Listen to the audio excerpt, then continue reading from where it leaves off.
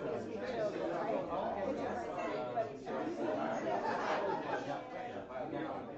so much, so champagne bottles,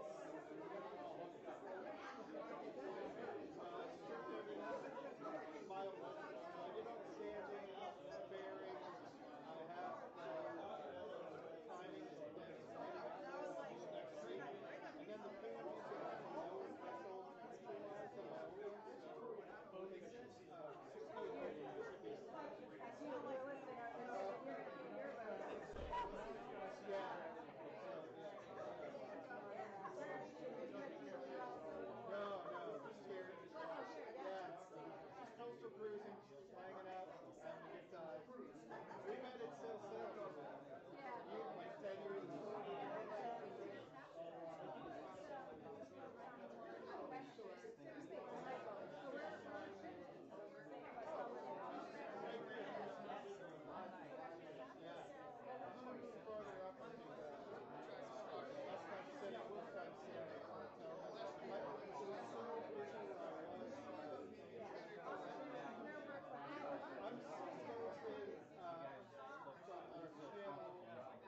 Light Spirit is one of them. There's a bunch of sailboats. There's that guy jumping down. So if you're scrambling, jumping down a little bit to the left. Yeah. So we were just to the right side. Yeah, I'm still on. Yeah, to the right side. Oh, interesting.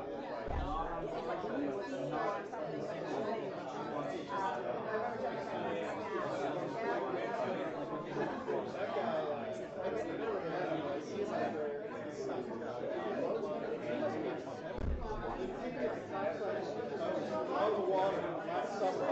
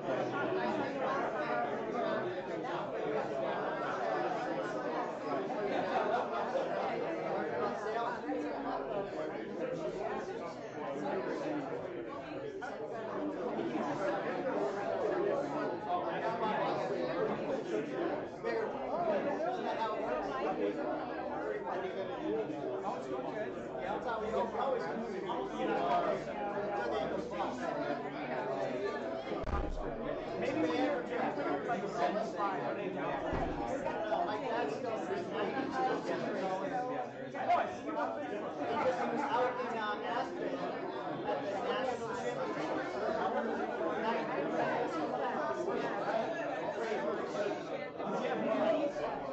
one knot. I am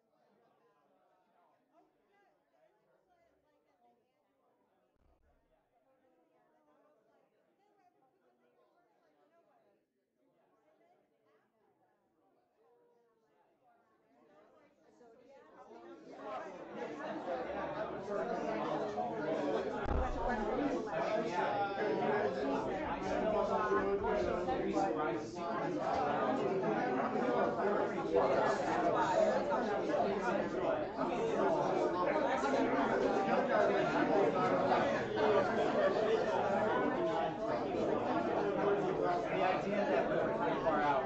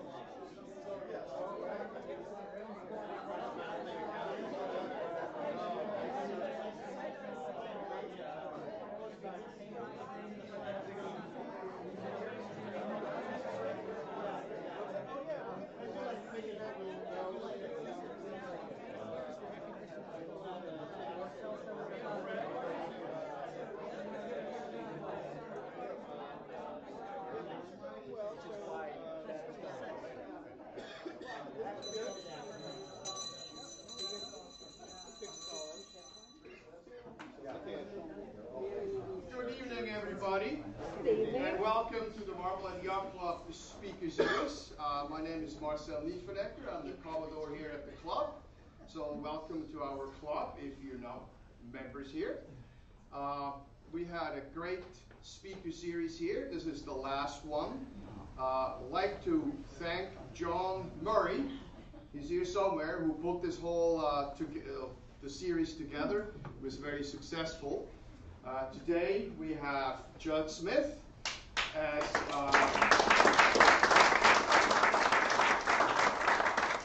for our last one with some sail trips, and this is dear to my heart as I have the fortunate luck to be sailing with Jud for the past bunch of years on the Africa boat, and the learning never stops when he says, just ease it a quarter inch, then it's quiet, and then I hear, yeah, that's better.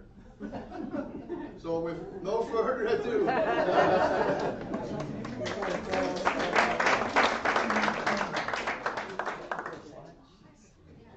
Okay, well, thanks, Marcel. Thanks, everybody, for coming. It still feels like winter to me, so we might as well spend a quick evening. I won't tie up everybody too long with going over some. At least we get to look at some good photos of sails. And I saved the better stuff for last. So the sails that I sail with my boat, we'll save those for the last, which are probably more like everybody else sails. But we'll start with some theme that I was trying to decide when I was going to do this thing. Marcel asked me, "What do you want to do?" I'm like, "I have no idea." But anyhow, we started going through a presentation. We came up with a theme of what to work on. So what the theme was, we decided to just talk about beetle cat sail development for the next hour. How's that sound? Finally. Yeah, exactly. Finally, that just doesn't get covered enough. But next slide. Now go back to that the Townie. That's Chris Howes, actually sailing with my partner Bump Wilcox. I believe that's Bump crewing from in the Townie. And that was kind of interesting about the Townie. Chris does a nice job sailing the Townie. He did a good job. And the reason he has gotten an edge, he does a good job of moving his weight forward, is he brings his traveler windward up to center, right over the tiller, and he brought the jib lead in closer, and he just sails less distance than the other boats around him. So the nice thing about Chris is he's done a nice job of trying to bring the rest of the fleet to doing what he's doing and showing what he's doing, and it's helped. And now he doesn't win all the time. So. but as a result, he's done well. Maybe we'll get him to come back a little bit more and sail the boat. But the town class maybe is the biggest fleet in Marblehead right now. Could be, yeah. Done pretty well. I don't know if there are any town class sailors in here. All right, there we go. We've got plenty of them. So we will touch on any town class questions. Okay, go to the next slide. Great. The classes I race in pretty much is the Etchells, J70. So you'll see a lot of Etchells and J70. But I do think all this stuff carries over from various boats, and they sail on all sorts of boats. This happens to be a boat I coached last year that won the Worlds. A guy from Long Island called John Somey and his team. He sailed with Victor Diaz. They had. So I coached them for all the winter. Probably starting in December last year, and the Worlds were in April last year. So right around this time last year, they wrapped up. So that was the boat they sailed for Exton, and I spent a lot of time. So I have a lot of pictures of those. But I thought the Etchells was a good boat to compare because the displacement and everything is not too different from the big boats we race and whatnot. And it does have a lot of adjustments on mast bend, a lot of sail controls, and we only sail with one jib like everybody else and one main like everybody. I guess we have two jibs, but we have to make them work through the full range. Next slide. This is a team. I put this on to show you what I don't like. Now I went down and coached in. I want to say this is a little after COVID, maybe. I went down and coached some around May. Some boats, some Etchells down in Rye, New York, and American Yacht Club. And it's always hard. We'll go to the next slide. When you go, first time you go out in the coach boat, and this is what you're looking at. It's a lot different than what I'm used to looking at, coaching the world champions. So I took these pictures just as comparison because the reality is, the beginning of the season, first time out, you can see it was probably pretty cold in Long Island Sound, and this is what I'm used to looking at when I first coached it. Everybody goes out and they just kind of casually trim in a little bit and kind of reaching around. And it takes a while and then I take a lot of photos to try to bring up the speed. And I go talk to everybody and try to make changes. And then I go to the next boat and I come back 5 minutes later and they put everything back to the way they used to do it. I remember doing that with a clinic, you go to the next slide, in Marblehead. And I don't know if, I haven't seen him tonight. Don Miller was out sailing the Etchells. And Don, I kept doing this circle around. I'd come back. I'd go get him set up and say, "That's really good, Don. Mark everything. Everything's good." I'd go around, look at the other boats, and come back to Don 10 minutes later, and everything's back to where it was. I'm like, I did that 3 times. Like, okay, I'm done. So you see these guys. So these are pictures. They got better. I got them to trim in the sails. That team. They only were up 2 up, but got them to trim sails in tighter. This is pictures of the world champion, that's Veracity on the left-hand side, and Peter Duncan's team, who won, I think, like four of the 5 regattas this winter in Miami. And you can see they're sheeted pretty hard, Travelers, booms above center.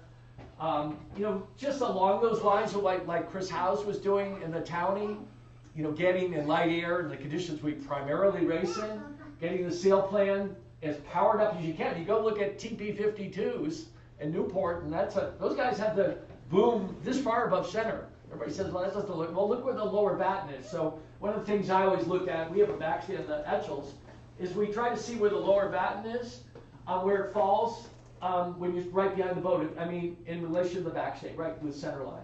So we gotta try to get the lower batten closer to center line as much as we can to have a little more grip. You can't sail around in real light air when the sail's too full, or the wind won't get around them.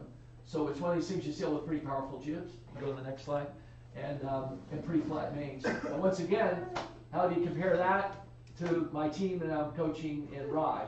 Just to put it in perspective, you got world champions, and then you got a team that, okay, this is a club racing team. How am I going to make this better? So go to the next one. This is Veracity in real light air. You see the crew position. You see how high the boom. Look where the boom is.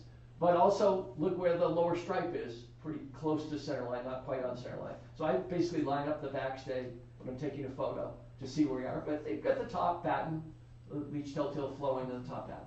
So there's nothing particularly special about that, other than you can see that they're not sailing around with the main too full. In light air, you can't be too full. It's max power. You can be, max power is around 10 knots. You can be as full as you can. Back to Rye, New York, back to American Yacht Club. And this is one of the better sailors, Donnie Dowd, in Sadie Weil. And I got those guys, they were out there first, got them to trim in harder. And one of the things that helmsmen can't do on a boat, maybe helmsmen oftentimes are among the better sailors on the boat. They certainly write the check. But oftentimes the helmsman just can't see, even with a spreader window, can't see where the jib's trimmed. So other than you go down, and you put reference marks on, you go down and look at it before the start. I always find that the thing that's always screwed up, whether it's a J70 and Etchells, any boat I'm on, is that you worry about, if you don't have Marcel on the boat trimming, or Andy, then you better be counting on your crew doing a good job trimming, and the jib's trimmed in all the way. So one of the questions that, like I always ask, I'm always talking about, where are we in the trim? How does it look? Are we a total trim? We have marks on the spreaders, and we're always talking about where we are relative to how we're going, especially as you're going from the lightest speed, or coming out of accelerating to, the full chat speed. Okay, we're at full speed. Now we're at total trim. We definitely at total trim. I'm always asking about the jib because I can look up, I can see the main, but I can't see the jib. I'm always asking about the jib and whether we're at total trim, because if the jib's not trimmed right, usually there's big problems. The main's a little wrong. It doesn't really matter. Not as critical. We'll go to the next slide. That's Donnie down. Oh, this is a star. I just want to put it for a comparison. I'm not even sure who it is. But the stars, the reason I like the star as a comparison, it's a super overpowered boat. So it's one boat, they don't have a spinnaker. So they go upwind, you have to take this, a boat that's kind of overpowered, this gargantuan main, but they go downwind with just a main and jib, like a snipe. And so as a result, you need to have a really full main for downwind, but you've got to be able to flatten it upwind. So that's why the Stars is the best pointing boat that I sail, because it's the most overpowered boat. And because it's so that overpowered, which is really the theme, you can see the boat goes higher and higher. The more you're underpowered, especially in condition in light air like we sail around in, the more you can't point. And the tacking angles get wider and wider. The Star tacks in 60 degrees at max power conditions and above. I mean, there's no point in putting the bow down, but you don't go a lot faster. So you've got a huge amount of range of mass bend to take what a sail that's otherwise really flat, really deep. So it's got about 12 inches of luff curve in it. So you have to bend the mast. So when you're doing a sail development, sail design, or anything like that, so the first of all the way to flatten a sail, of course, the townies, you can't really do it. You can't bend the mast. But on a boat like this, that's how they get rid of all the shaping in the sail that helps them downwind. but they got to get rid of it upwind, so they bend the mast, they sheet the main, and they bend the mast, which is basically main sheet tension. And the mast bends, about a foot or nearly a foot at the top speed. And then what that is, basically the first 2/3 of, we designed in about 2/3 of that of luff curve in the sail, and the final third of mast bend is used to flatten the main. That's pretty much the case with all sails, all mainsails. So you use the last 30% of total mast bend. That's the amount, that's when you're flattening the mainsail. Okay, you go to the next slide. But the Star is kind of unique in that way. There's an Etchells main. That happened to be the boat I was sailing at the Worlds last year. And it actually looks, flat to me here, but it's not if we measure the stripes. We'll look at measured stripes here shortly. But that's kind of very typical looking Etchells main on the next slide. Probably a bit of breeze there. Spent a lot of time looking at head stay sag. Head stay sag in displacement boats, a big thing. It's in a townie. You don't want to be bound up in the head stay. It's how you get range of power. In as much as we bend the mast or to flatten the main or reef the main or whatever you do to depower it. The biggest variable on a head sail is head stay sag. It's the hardest thing to control. In a way, you can make it your friend or your enemy. But we have a lot of control in the Etchells, some control anyhow, of head stay sag, with backstay pressure, just like you would on a big boat. But we also how much we keep the mast under structure. So if the mast bends a lot, the head stay will bend a lot. If the mast is held stiffer, like any truss system, the head stay will be stiffer. So that's true on pretty much any boat. So the Etchells, we have to restrict the mast bend, except for in light air when we want head stay sag. So we use head stay sag as our friend. Put the next one on. And we check it fore and aft and side to side. Now, head stay sag, it doesn't sag as much fore and aft on any boat as it sags about twice as much side to side. It's just the way the forces are on the boat. So anyhow, we're always monitoring, sag what we get, but we also have to design sails that can sail with the sag we have. J70 has a hard time controlling head stay sag too. Most boats do. Most boats with furling systems have a hard time controlling head stay sag. But you got to be able to manage it, I think is the word for it. So here's what happens is you're sailing around, you can go to the next slide, you're sailing around a lot of breeze, and head stay sagging the most it possibly does in a breeze, and the jib's getting the fullest it ever does in a breeze. Whereas in light air, when you need the most power, the head stay's often the most bound up. So if anything, that's why probably in the townie, for instance, you sail around with the rig kind of loose, so you can get some head stay sag in light air. It's a big thing even in sailing any of the boats we do. We spend a lot of time trying to manage head stay sag in all the boats I sail. A lot more sag in light air, less sag in a breeze. It's just at the worst possible time when it's getting windier and windier, you're trying to get rid of head stay sag, and it's not easy to get rid of. The reason I put up these slides, whenever we all sail around, there's probably a bunch of PHRF people here, not all one design people here.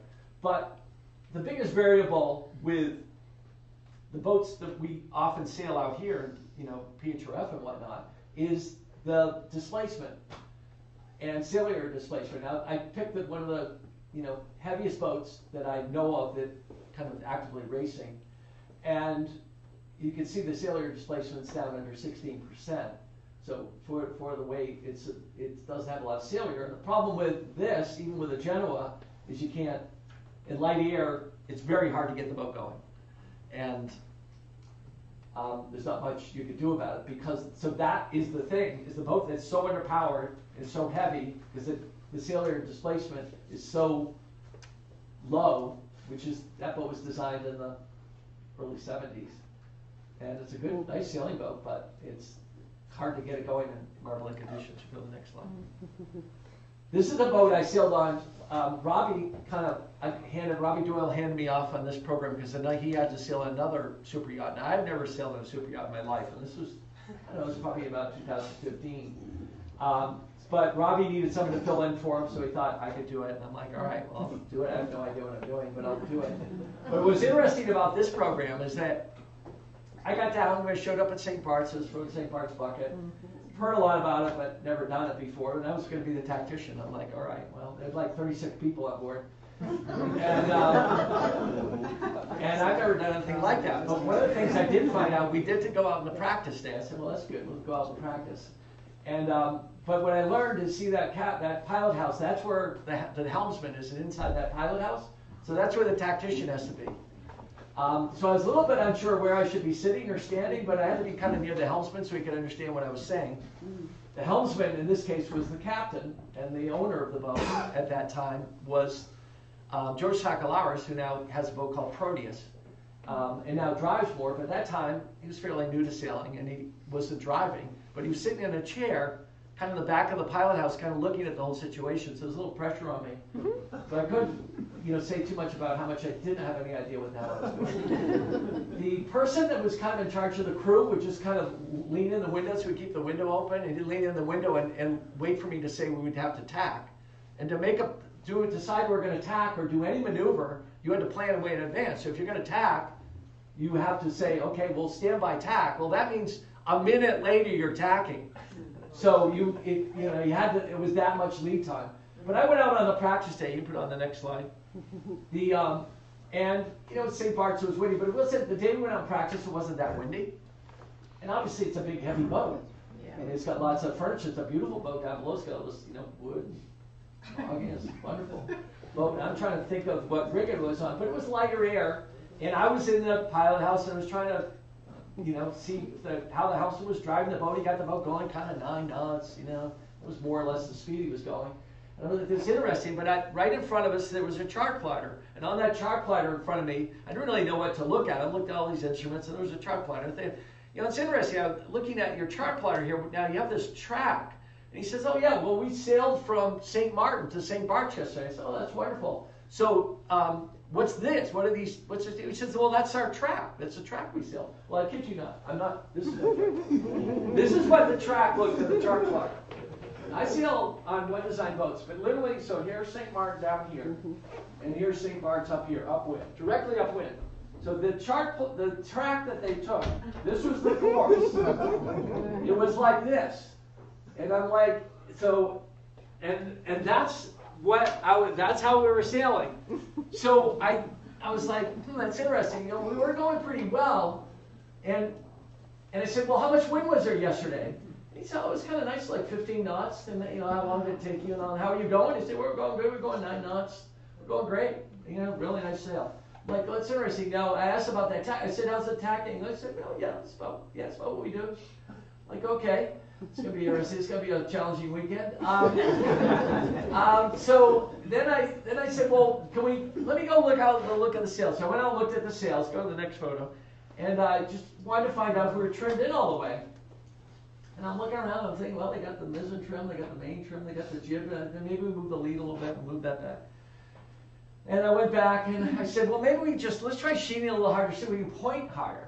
And I tried that, this big heavy boat. So I got them, we tried this experiment, they were very tall for me. We started trimming in this boat, and we got pointing higher. I'm like, well, that's good. The problem is we slowed down to 6 knots. And we couldn't, and so I was like, all right, well, let's try going faster again, and we went back. So anyhow, the moral of the story is, this boat would not do that. It would not point. That's where that was what I was faced with, the tactician. So anyhow, so the first day happens, we go out for the first race. At least I called Robbie that night, Robbie Doyle, and I asked him, I said, so Robbie, I said, well, let me understand, what are the tacking angles on this boat? What should I be expecting? Well, yeah, they're not good. They're not good. What did you get me into? Right, okay, at least I know what I'm dealing with. He says, well, you're not going to have a lot of beating. I'm like, well, except tomorrow we might have a beating all the way up the backside of the island. But anyhow, okay. Well, thanks. Is there anything I can do? No, you're just, just don't hit anybody. And I'm like, okay. So what happened in that race, we did. And I think this is pretty amazing what happened. And I learned a lot about boats and displacement boats in this race that I hadn't learned before. So St. Bart's Island is kind of this, island like this. And you do this race where you kind of go down here and you work your way around the island. You have to beat your way up and then sail through some other islands here to then come around. And then, the wind's more or less from here. And you got to come around, then you come back and you finish. So what happened was, we went downwind, went around this part and all like that, and we kind of limped our way around up this bit the best we could. We did pretty well, but it wasn't that windy, and we positioned well, and I got some good shifts and all like that. I'm like, yeah, we're doing okay. I guess I haven't hit anybody yet. But what was happening is, what happens is typically you go down, you went down the Caribbean, some of you have, and these by the time we were out there getting around the backside of the island, the squalls were starting to come through. So the squalls, and I do know that generally, how you position, you want to go head for the squalls. And generally, if they're aiming at you or hit you, the wind bends about 20 degrees to the right, especially in the middle of the squall. And then it goes back to its original head. So what had happened is, I'm like, okay, well, we got a cloud up here. So what are we going to do? We're going to head for that cloud, and I'm just going to try to line ourselves up to the cloud. So we head for that cloud. Sure enough, we start getting head. If we get in here, we're going to have to tack soon. And sure enough, the squall hits us right around here. And I get headed right down here and said, okay, we can tack. But it was getting windy. And we had the full general up. I said, we have any problem with the squall? I'm like, no, we don't have any problem. I'm like, okay, that sounds good.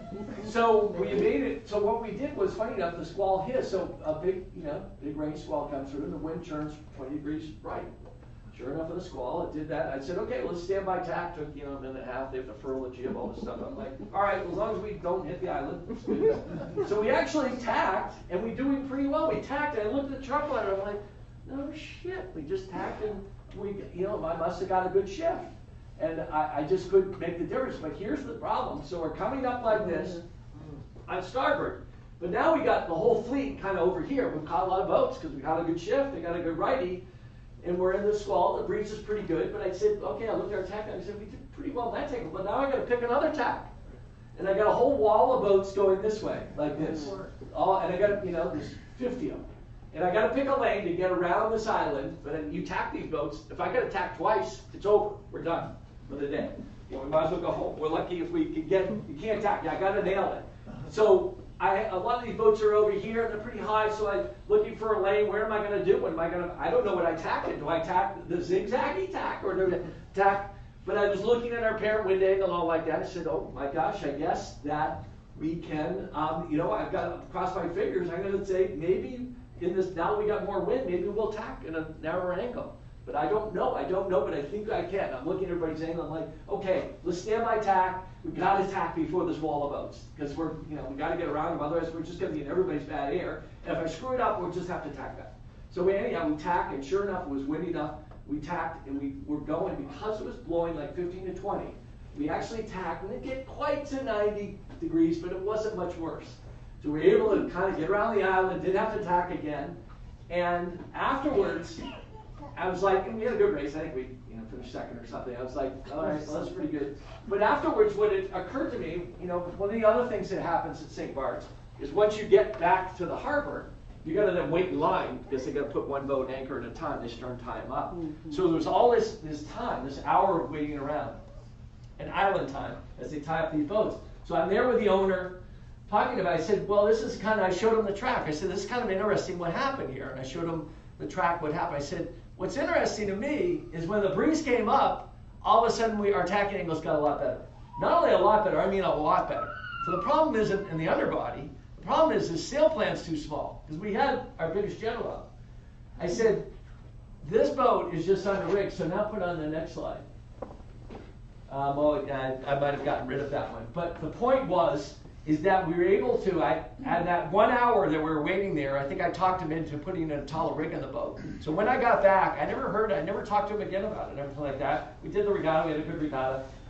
Next thing I know, hearing Robbie overhear him at the loft talking that they were talking about, putting a new rig on the boat and talking to Bill Langan about designing a bigger rig, and they went and did it. They actually did it. And that picture, go back to that shot. I think that's a picture with the new rig in it. They put a new carpet rig in it. But they went up like 11 feet, and they did that. And the boat sailed much better. But what I did learn from that whole thing, so they got the sail area displacement thing right, but they could go much better upwind. So what I learned from that more than anything is that the heavier you are, the more underpowered you are, you cannot point. So it's all about this whole sail thing. It's not so much about the underbody of the boat or the trim, it's about that total ratio of whether your boat is underpowered or overpowered and how to change gears for that. And that's really my theme tonight, because I learned so much sailing that boat, and I was right about it, and I was surprised, but it did work out. And I don't know how much it costs for a whole new rig and all new sails. Okay, go to the next slide. So, I took another stand-up. We have a boat like this in town. Here's the sail area displacement. It's a little higher. It's not 17 or 16. It's now 18 on a CNC 40. But, that boat was kind of a mid-70s boat, I guess. Still, going to be a little tough in light air to make it go. It's got a lot of sail area, but it's still heavy. So that's one of the things. But a boat like that, it's harder to get it pointing. Now, I've raced against the CNC and seen them out there sailing, and they do, they have a little bit of a stability issue too. But they have a pointing problem, and the pointing problem comes from, the underbody's not great, but the pointing problem comes from they're underpowered. And when they're underpowered, they don't point that well. And then they go the other extreme, they get overpowered, they get this gargantuan Genoa up, and they can't do anything about it because head stays sagging a while. So any boat like this that has a furling head stay, probably the worst thing in the world, you can go to the next slide, is try to control a furling head stay because they sag like crazy. J109, one of the better boats around here for sure, and the sail area displacement ratio is a lot higher. This is off a sailboat. What is it called? Sailboat data. Yeah, this is great. I think Pietro uses this a lot, and for rating boats. But once again, a lot easier. Now, if a boat has a Genoa like this boat, like the 105, Fred would know that. The boats with the Genoa versus the jib, it's a big performance difference. So the Genoa is very effective sail at light air, but you pay for it in rating. But so the J109 is not a great light air boat with the little jib, but it's a really good boat with the Genoa, really good boat. But it just gets that sail air power up, and as a result, the boat can perform so much better. And it's not just that they go through the water. I don't think it's going through the water at different speed. It's just you end up going at a lower angle when you're underpowered.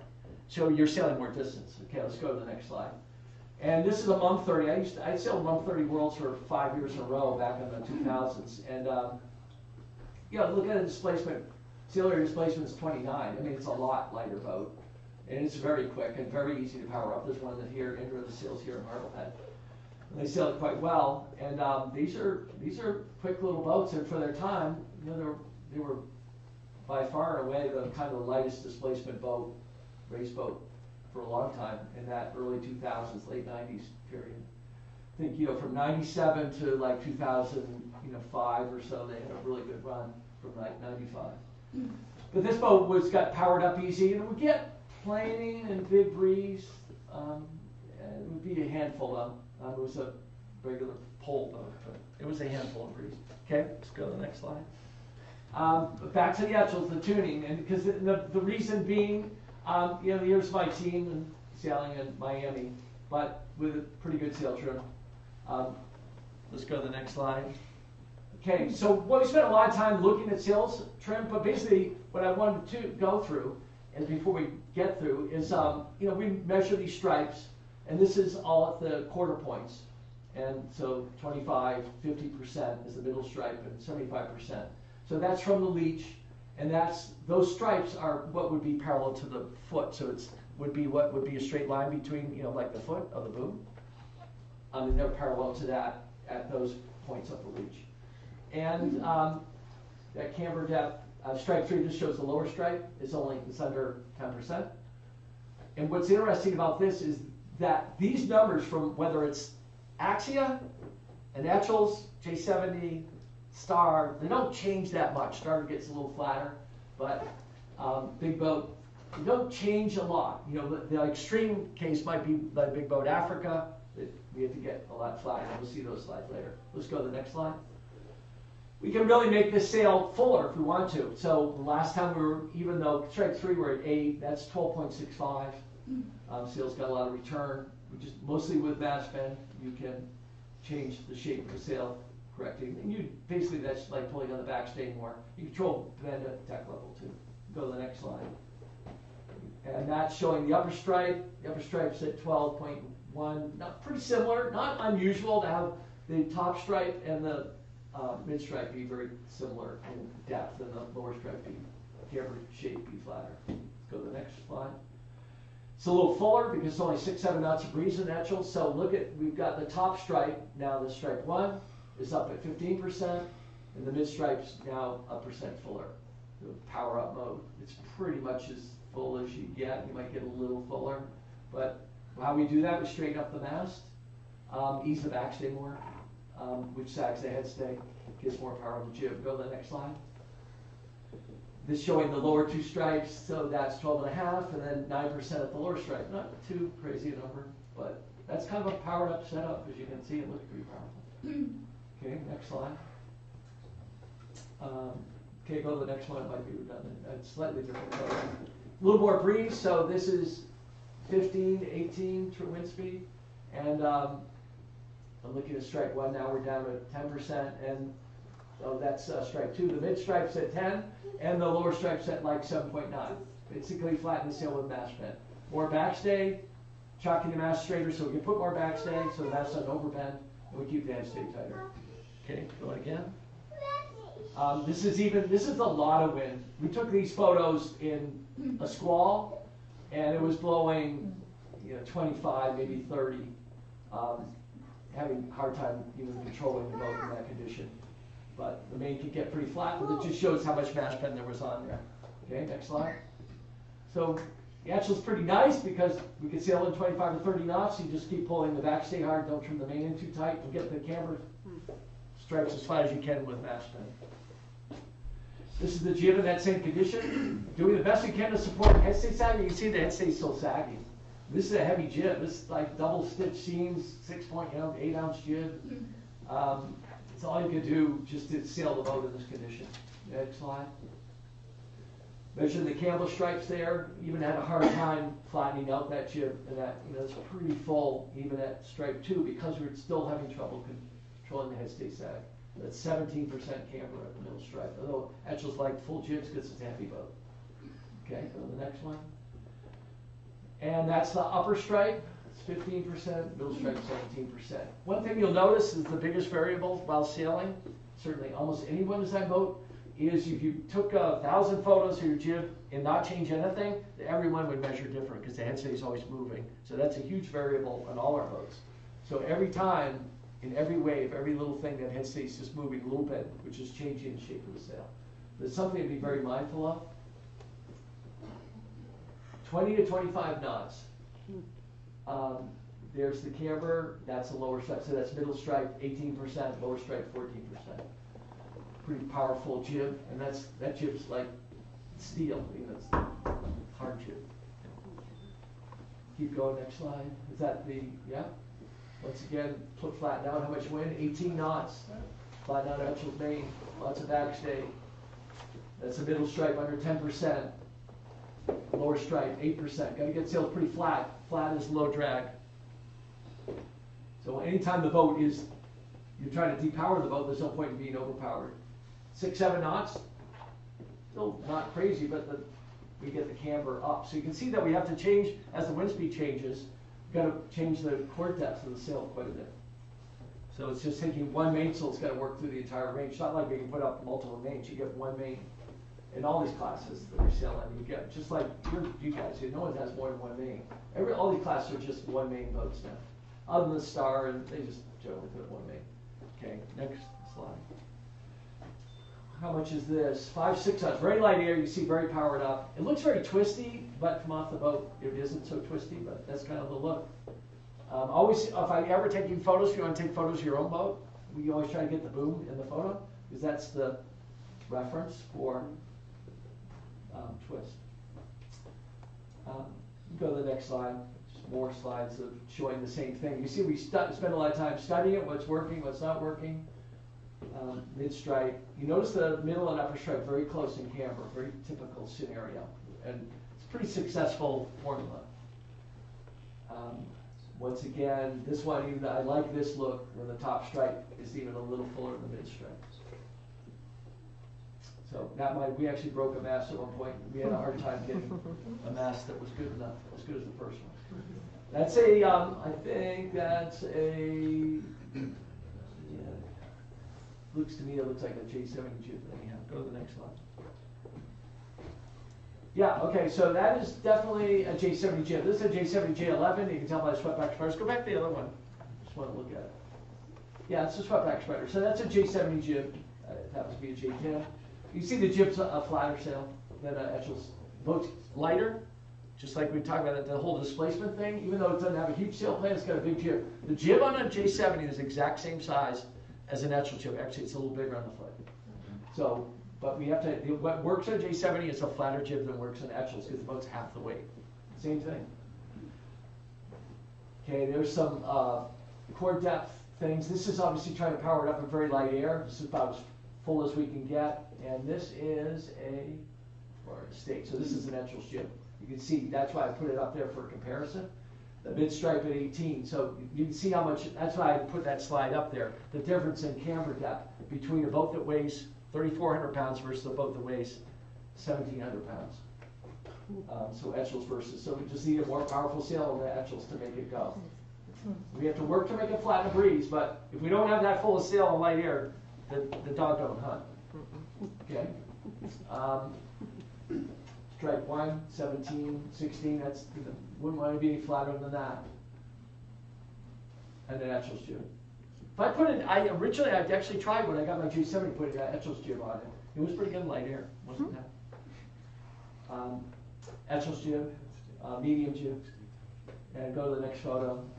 That's that same jib kind of powered up but measured. So it shows the core depth. The nice thing I like about this jib, top stripe a little fuller than the middle stripe. Lots going on at the top of the jib, lots of power. See how much headstay sag there is? And when we have a lot of headstay sag, we scallop the luff like you could in the Townie. To put the power back in, you're kind of pounding a lot of cloth in there. So it's a same jib, same type medium jib in light air, trying to get it powered up. Lots of headstay sag, powering the sail up. The boat likes it, getting those camp core depths up to 18% or more. That's a Etchells, obviously, going upwind. And you see, even though we've got the jib kind of powered up, it's not that much wind there. The top of the jib's fuller, but we're sheeting into 8 degrees now with the track system. So that jib probably at 8.5 degrees right there. But you say, well, the bottom of the jib's really flat, but above that, it can get pretty windy. You see that lower camber stripe, that's why I put that photo in there. It's pretty flat. That's good for pointing. So we still have to sheet the sail in pretty hard. Let's go to the next one. This is an Etchells jib for sure. See how powered up it is. Once again, those magic numbers, kind of over 18% at the top stripe, middle stripe, almost 18. Okay, next one. This is a little more uprangey jib, and it's even fuller. And this is lighter air. 3V2 jib, pretty powered up. And that's kind of the end of the Etchells photos. It just shows how far forward the rig goes downwind. That's a world champion boat. They basically invert the rig downwind, which is fast because mainsail flow, much like you might be seeing a Star go downwind or a Townie, it's got the rig way forward. You know, the Townie, you say they do it for balance. The reality is just way better downwind because you get flow off the boat, off the mast. I'll go back to that other picture of the J70. I put that photo in there in the J70s because all the dirty air. We talk about, see where 819 is and boat 3 is? Mm-hmm. Well, they're actually not doing bad in the race. They're doing pretty well in the race. And somehow they're going to get through it. The problem is the good news is when you're on port tack on that scenario, yeah, you're a little bit of chopped up air, but you're actually kind of in a port tack lift because all the boats are bending the wind on front of you on starboard. Of course, you got to look for a place to attack and get through there, but you got to be ripping there. And my point of this, putting this slide is when you get in this condition and you're in chopped up air like this, you've got to sail looser, fuller, more powered up, kind of eased out in the sheets and the helm's are going to be ripping along because the air's all chopped up. And because those boats are bending the breeze, you can, whenever I'm behind, whenever I'm in, I never sail on the same tack as the boats in front of me because you're basically just sailing in crappy air. So I always try to be in the opposite tack, out behind them. And you're in the lift because they're bending the breeze in front of you, especially if there's a lot of boats. If you have a crappy start, you get out through the slingshot. That's J70 pretty powered up. That's in Marina del Rey. J70 goes from being quite underpowered in light air to quite overpowered quite easily. It's not quite a lot of stability. Go to the next slide. J70 jib, it's a fairly new jib. A lot of headstay sag to power it up. You know, these jibs aren't very full, so we rely on headstay sag to make them fuller when it's light air. Because we only have one jib through the whole condition. It's just a picture looking at the lower stripe. You can see they're sheeted at 10 degrees.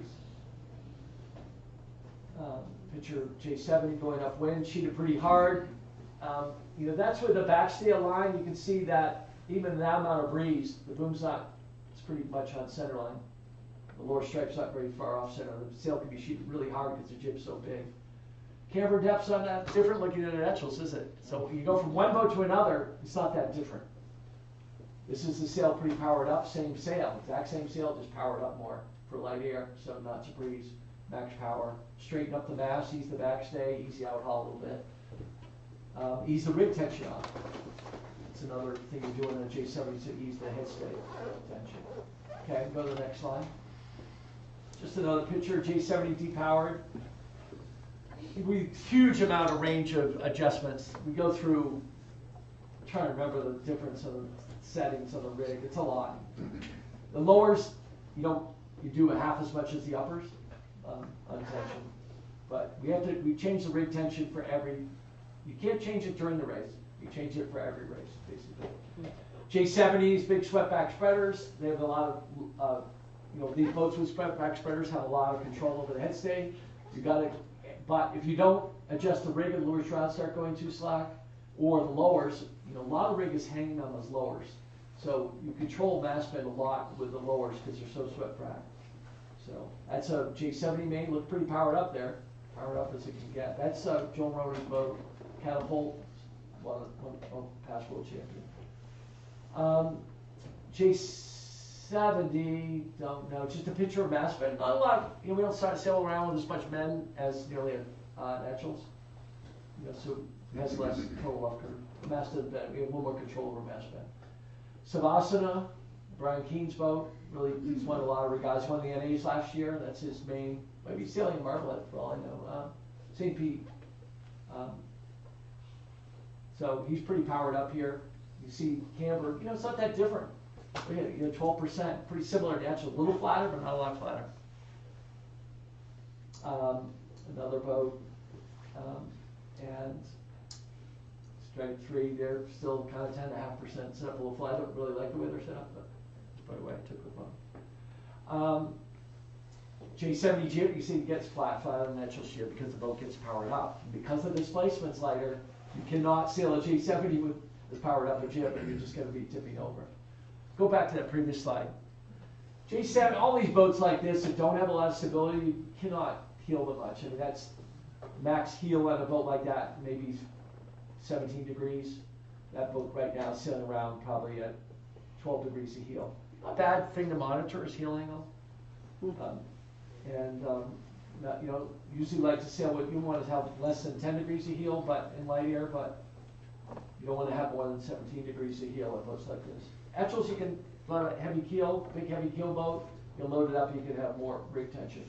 It's a J70, it's the world boat I sailed on the Worlds, 3-ball with Hardesty, and that's a jib we sailed. We sheeted really, really hard. It was really good because we were a big crew. We were fast getting, we could make it. You see the leech telltale up there, the little red telltale up near the spreader. It was flowing, and we made this work really well. Some Mexican team as well. Okay, next slide. Same team, one of the Mexican teams. They got the Mexican NAs come up. I mean, the NAs come up in Mexico in the middle of May. Okay, now on to a little bit more boats like everybody else sails. It's a J111. I've sailed J111 a lot at the Worlds and whatnot. This is just a boat with the sails on the model, and then the sails after the model. Modeling the sails, just so they fit the boat, they fit the rig well. Did a bunch of pictures of mains. I'm not even sure what this is, but go back to the other slide. See the camber depths? You're pretty flat on this boat, but I mean they're not too different than the Etchells J70. It doesn't change very much from one boat to another. Go to the next one. Looks like a Beneteau. I think it's a 367 main. Not very different. Very similar camber depths to what we've been sailing. The Etchells J70 didn't really change that much. that what works. J111 main, very similar deal. Doesn't look that different from a J70 main, does it? I don't think it is that different. This is a, we didn't make this, I'm glad I didn't make it, but it's a Cape 31 main. I don't even know what brand it is. I don't know, I don't recognize it, but we just found it in the files, but measuring, look at the cord depths, nothing, nothing unusual, 11% of the mid-strike, nothing too unusual. Okay, excellent. It's a Cape 31 jib. Got it cheated pretty hard, but it's a pretty full jib. Look at the cord depths. That's the mid-strike 15. Not too different from a J70 in terms of, so it's not much different from these sails from one to another. Stripe 2, that's a mid-stripe. Stripe 3, 14%, nothing unusual. There's a boat Fred could remembers. That's a J105. Go to the next slide. That's Fred's main. I think you were 444, weren't you? No? 304. Yeah. And then, so once again, not very different. One thing about, I didn't sail on the 105 much, but I never got used to, the sheeted more outboard. And I think it was a little bit, they didn't do much in-haul. It didn't seem to work well. I think it's a little bit of what I was talking about, that power displacement thing was tough. For the weight of the boat, they sailed well, but it did best in a breeze and light air. You just couldn't put the bow up that much. As long as everybody's the same, it's birds of a feather. This is a picture of Stag. You've probably seen Stag racing around here. Will Hundle took these pictures there. That's like a pretty old main that they still have and try to make it work. That's Stag's mast bend. But that's, they got a pretty nice rig on the boat. Okay, you do. This is on the other tack. Rig's pretty nice. Straight out spreaders. It's a boat called Blackfish. I took this picture or put it in there because it shows that's a furling system.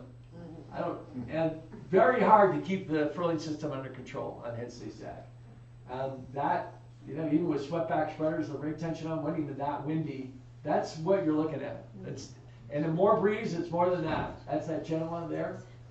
Probably the heavy, too. Doesn't want to be too full, but I'm guessing that's the mainsail. Once again, on the flatter side, but the thing with this boat, it's not a huge range of mast bend. Even though it's a carbon mast and made it look like wood, it's carbon.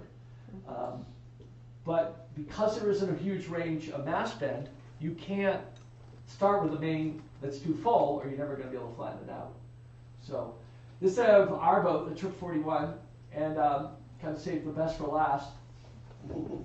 So go back to that photo again, because I always find it's really hard to look at photos with the stripes on, because with all the the measurements on there. So you obviously the main's pretty flat there. I mean, we got to sail pretty flat. Marcel will tell you, and Andy, we get pretty flat pretty fast. But on that boat, we're sailing with cambers, and not crazy. Stripe 1 is the top stripe. These stripes are on the same spot as all the other sails. And stripe 2 is the mid stripe. So that's a little under 10%. It's not crazy. It's flat on the Etchells, but it's not crazy flat. The J70 looks like this. So these boats, it doesn't change that much. We just start out. Oh, go back to that photo again. So stripe 3, which is the lower stripe, above that lower batten, it's a little under 8%. And to adjust the mast, we have a lot of range of mast bend on this boat, so we're able to crank on the upper backstay, which bends the mast quite a bit, a lot. And that's how we adjust it, and we want to go more powered up. Of course, you got those bricks you can put on all like that before the race. We don't do it during the race. So this main starts out life pretty flat. It doesn't take long to get overpowered in this boat, so we've got to be able to flatten out pretty quickly. Big difference in whether we have enough rig tension. So we put bricks in, so we're always arguing about what bricks we're going to put in for the race. So the more you tension up the rig, the total, then you can do spacers under to tension up the mast. The more you do that, the more structure you give this truss system. And as a result, you support the headstay better, so then you can pull the backstay harder, which helps keep the headstay tighter, but without overbending the mast. The problem is if you don't do that, the mast, you pull the backstay, the mast just bends, the headstay's still saggy. That's the case with all boats, certainly all displacement boats. It's always the same thing. So everybody's like, why do you have all this tuning and all these guides and all these changing the tension and putting bricks in underneath the mast stuff that I draw? It's because we're trying to control the head stay and the mast bend. So as you bend the mast to flatten the main, that the mast doesn't overbend before the head stay gets tight. This is the two medium, they call it in this case. That's unmeasured. I mean, that's, you know, so go to the next photo. Don't know how much room there is here. Oh, go back to that one. You can see there, we've got more backstay on, the main's flatter. That's probably only 10 knots per maybe 12. Is the marks, that's what, there's Marcel's trimming. He's got marks on, especially in that lower spreader, to come into. We probably sheet into around 8 degrees. A little outside the marks there. It's again, none of these sails are super full. Sheeted into the, in-hauls into the doghouse. I don't know why all the instrument covers are on. You're trying to, I have no idea. Yeah, they got it sheeted pretty hard there, and there's the measurements. So the stripe 2, that's 15% of the mid stripe. That's not that different from the J70 chip. It's a little flatter, but it's not crazy. So it's not like there's a big difference from one boat to another. Lower stripe, a little under 12%. So yeah, the jib's a little flatter. It's not a lot flatter. Not a lot different than the J70 jib, is it? That we looked at earlier. This is the 3. This is actually the North 3 that came in the boat. We're out there sailing with it early on, and it was a 3D ice. It was pretty bulletproof, but go to the next slide. Obviously, we didn't trim the main and heart right there. It has a big bubble in it, but it just shows the bass bend. You can see the 3, missed the spreaders by a lot. That's why I was looking at that sail, to see how it fit the rig, which didn't fit the rig very well at all. Obviously, you try to get these sails, even if it is an uprange sail, to fit the rig better, to get close to the spreaders. Just shows the rig plan of how we do sails and design sails on the rig, so we get the geometry right. Because you can see the molds don't change that much. J111, it's only a hot angle pump. Wouldn't be surprised if it's like Chicago Mac or something. I don't know. Hard to say. Probably a J105, yeah, with the tacky stuff, with the class spinnaker, which is kind of small. That's the last slide. Yeah, that's good. Any questions on anything? I kind of flipped through a lot of things. I think sail trim and design and all that is changes for every boat, but the bottom line is the shapes are very similar, as you can see. We only go up or down a few percent from a really slow boat to a boat like it's as overpowered as, I don't think anything's more overpowered than that Trim 41 is, yeah. So that, but it doesn't, nothing changes that much other than we have to power up or depower more. But in general, that's the how it works. You can see there's not that much difference between the boats. So. Jud? Yep. How do you determine the marks on the spreaders for your jib? It's a really good question. And I don't know what you mean like for any of these boats and all like that. Basically, the best way to do it is from the model when you put it on the model. But I think that's where I've been doing it mostly. But from the Etchells, working backwards over the years, we didn't have that. So we just put more marks on until we begin to narrow it down. We started from the outboard end of the spreader. J70 sheets pretty much in the middle of the spreader. Went a little inside that now, so we have a couple of marks inside that. But most of those marks are pretty close to the middle of the spreader. Like if it's a Genoa, you know, the Genoa, like a jib lead on a Genoa, is always aligned with, let's say, the shroud base or chain plate base. You know, that pretty much where the jib lead is, stuff like that. So on a non-overlapping jib, going to be close to the middle of the spreader. But as it gets lighter or heavier, you'll have marks outside that. But there's no real unbelievable science to it other than it. I think on most of these boats like ours, it's mostly the middle or inside the middle. But most of those marks probably come from the model. I have a question for maybe the group is interested in. Obviously, I have the privilege to trim pretty new sails for the most part. What would you suggest when the sail is 2 years old, 3 years old? What's the best way to maintain the good trim? 3 years old, 4, 5, 6, 7, 8. Well, depending on if it's a mainsail or headsail, I mean the main, you can see that the core depths don't change that much from one design to another. So, you know, if you have a boat that the mast doesn't bend on, there's not much you can do other than maybe reef, which is really hard because you got to shake the reef to go downwind, or reach. You need all that sail here, it helps. An old sail is pretty good at a distance race, an old mainsail, because it's full. You don't have to go upwind with it. So it's not like an old main slow in a distance race. So, you know, very common for people to go on like Chicago Mac or something like that to put up their old sails because they're faster, because they're fuller in a distance race, because you don't spend that much time going straight upwind. So that's a very common thing, and actually is a good thing. One thing I never like doing is putting on a brand new sail in really light air. Like for the Etchells midwinters, I went back to my old main that the girls used on Fast Mermaid all summer because the new main was not broken in. So in many respects, new isn't always better, although in a headsail it helps. But in an older main, as long as it's not too full. So what happens to a main, it gradually gets fuller and maybe past the sweet spot, but then it's probably pretty good for distance racing. And then in light air is when you probably is the worst, because as a main gets older, it gets fuller, and the worst time it gets fuller is like in really light air that we sail in all the time. You say, oh, that would be good, and like, no, not for going upwind, it's just too draggy, the wind can't get around the shape. So if you can't bend the mast more, because that's the way to do it, that's how you flatten out a sail that's older, is you bend the mast more, and or you carry the headstay tighter, or you use more halyard on the jib, or you carry the lead back further, or you bring the sail off to maybe try to recut it.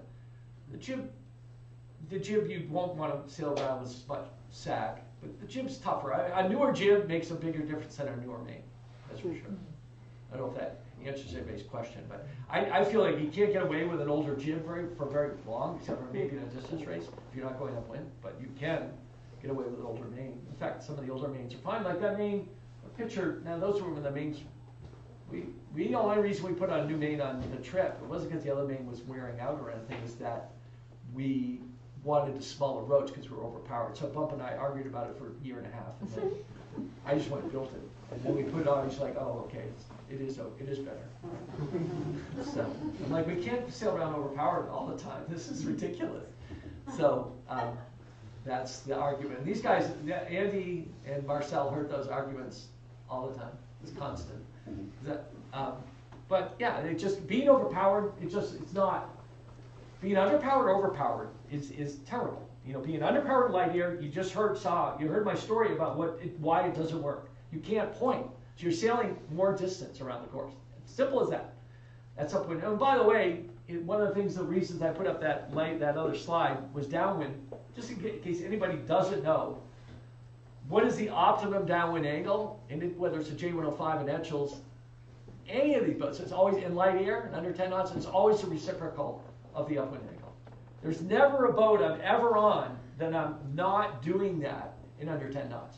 We're always reciprocating the upwind angle on the angle downwind. If everybody says, what's that perfect angle? The perfect angle is always within 1 degree, a half a degree, is always the reciprocal of the optimum upwind angle. Every boat. So everybody's like, I'm like, you know, why do people do anything different than that? So obviously, to look at shifts upwind, and I'm going downwind, I look at how the angles are of the boats going upwind. That's how I decide who's in a lift or a header going upwind, you know, in the rest of the fleet. Are they in a lift or a header? Because I look at their angles, because they're exactly the same, just turn the boat around and see what they'd be going downwind. Well, that's how they should be going downwind. People tend to sail their boats very good angles upwind, but they don't tend to sail their boats great angles downwind. You know, they do it in the better classes that, you know, they get used to sailing the right angle. The guys with A sails like J105s, they know the angles to sail, and if they don't sail them right, they're going to get spit out the back. But that's what the angle is. It's every boat I've ever been on. It's the exact same thing. And then I go out and I see the IODs sailing dead downwind, and it's not working.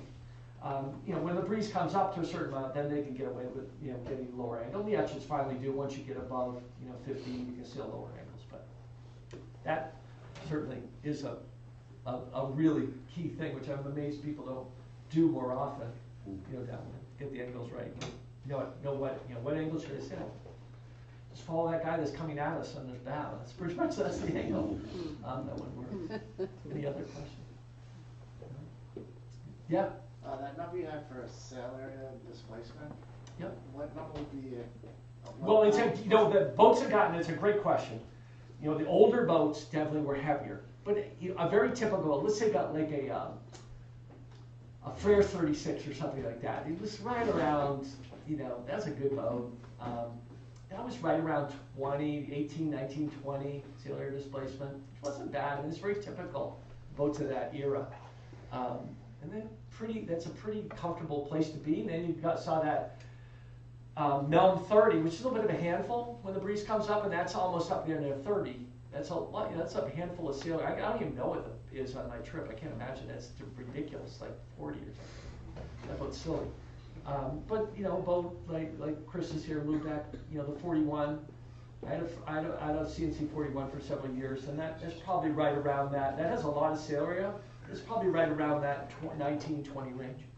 Yeah, a lot of boats are in that range. I just think it's pretty tough to sail a boat that's under 16, you know, 17, like that boat Axie and stuff. That's why I don't sail them around here because it's too light. That's why I have to go where there's places, trade winds and whatnot.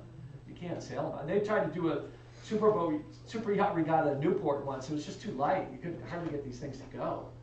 They were finished the day. They just have to, you know, start up the engine and go. I don't even know what's going on. But yeah, they don't go in lighter. I mean, they've gotten faster and faster. Like even older, newer super yachts have gotten faster and faster and faster.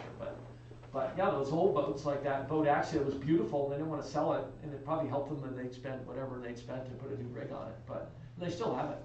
But it's still got displacement, sail area displacement issues, even at that. But it did get better. But I'll never forget that for the rest of my life, how having sailed that race and sailed on that boat, and how impactful it was to learn how much sail area displacement impacts pointing. It's huge. And then it started to make all sense to me, because I guess sail the Star, I think points like crazy. It's always overpowered for the most part. So. Any other questions? I don't want to keep people too long. Yeah. Can you explain how mast bend flattens the sail? Well, okay, so let's say the mast is straight, and we design a sail for no mast bend. So anything we bend the mast from straight will flatten that sail out. So however we, it'll bend it. So if from straight, it doesn't matter if it starts straight and we bend the mast. Usually it doesn't be that way, but we straighten the mast. So basically what it does is every time we design any mainsail from here on in for any amount of mast bend, you take the total amount of mast bend, whether it's a Star, which bends, you know, almost a foot, or, you know, a 12-meter, whatever, that bends a lot, you know, and you divide that by about 66%, and that's how much total luff curve you put in. So you're using that last third, 30% of mast bend to flatten the main. And so what happens in light air when you sail the mast straighter, like, you know, what they call pre-bend, is the boat. Let's say the sail designed in max power condition. When do you want the sail to be the fullest in max power condition, which is like 10 knots, you know, 8 to 10 depending on the boat. In Star boat, that's like 7 to 8. But on my boat, like the Trip 41, it's like 6 to 8. This max power, and then you're depowering after that. But on most boats, it's, you know, about 10 knots, 11 knots, you're sailing max power, and after that you're trying to depower. But you have to find ways to, really, there's not many options on a main without bending the mast. I know, I mean, you pull it cutting down, you can tighten out all, you can ease the sheet, that depowers the main. There's not many ways to do it other than you reef. So having a boat that doesn't mast doesn't bend is a problem. What's happening with the sail shape when the mast bends? Well, you're just taking cloth out of the front. Just the same thing as if the head stays tighter. You know, let's say the head stays sagging. You're adding more shape to the sail, to the jib. You're adding more depth. A lot. It happens quickly. I mean, you know, we fiddle around with 1/4 inch, you know, millimeters of luff curve and stuff like that. And it's almost laughable compared to, you know, the tuning. What you can do with tuning. So, but what happens? You're just taking cloth, just pure geometry. You're just grabbing cloth out and pulling it between, you know, 2 points and taking shape out that way. You know, like a laser paint. You know, bending the mast of a laser, you get it flat. You know, that's a real or fin main, but a laser is a perfect example of how mast bend works by bending the mast, how flat a main can get, and vice versa, how full it can get. You know, like a laser main's probably designed, you know, the mast bends a lot. That's designed with, even though the cloth's a little stretchier and they got a radial main now, but That mast bends, 7, 8 inches max. So they probably have 2/3 of that in luff curve. And so maybe that sail has, 4 or 5 inches of luff curve in it. And they use the last third, 30% of the mast bend to flatten the main. And everything else is to power it up in light air or help it get downwind. So you can't have too flat a sail. That's the problem. You can't have too flat a sail to go downwind above that doesn't have a spinnaker. Like a Townie doesn't have a spinnaker. That's why you got to be careful not to have too flat a sail. You got to go downwind too. Flat sails downwind are slow, but you can't have such a full sail you go upwind. You're not going to go upwind in light air. The Townie's tricky, and that rig forward thing, I don't think the rig forward is as big a deal upwind as it is downwind with Townie. Because the starboat, you put the rig through a huge range. You come from, the mast goes from way back to the tip of the mast over the bow in light air because you get flow. Otherwise, the wind trap. If we bring our mast, if you bring the mast back in a starboat before you get to leeward mark, that's why it was always a yard sail going around the leeward mark, because you've got to carry the rig forward all the way to the leeward mark, and then it just all comes back and as you sheet in the sail, it looks like it's a complete yard sail at the leeward mark, but it works because otherwise it's a wind trap. So as soon as the mast comes back, the wind comes in and it gets trapped. Whereas if the rig's forward, the wind comes in and it flows off the leash like it would a laser. So that's why it works well in Townie. You don't want to be too. That's why Townies go so well downwind. They're quick downwind. They're very fast downwind. They reach well. And they get a big main and they go well. But the main can only be just so full because you got to be able to deal with it. You Townies get overpowered upwind in a breeze pretty quickly. So but that's the method of the madness of the Townie. And people talk about the balance upwind. I really think it's okay upwind. Wouldn't really matter, but downwind makes a big difference. So that's why probably in Townie you don't want to have the shrouds too tight. Because anything that lets the mast go further forward downwind has got to be faster. Just got to be. There's no doubt about that. Any other questions? I'll stick around for a while. All right. One more question. If not, we'd like to thank Jud and Lindsay.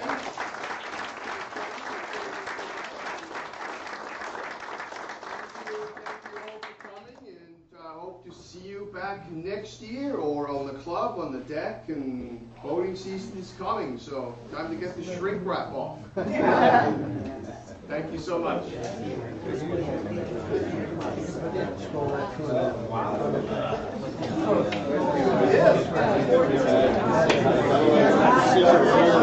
Adjusting your backstay displacement. That's our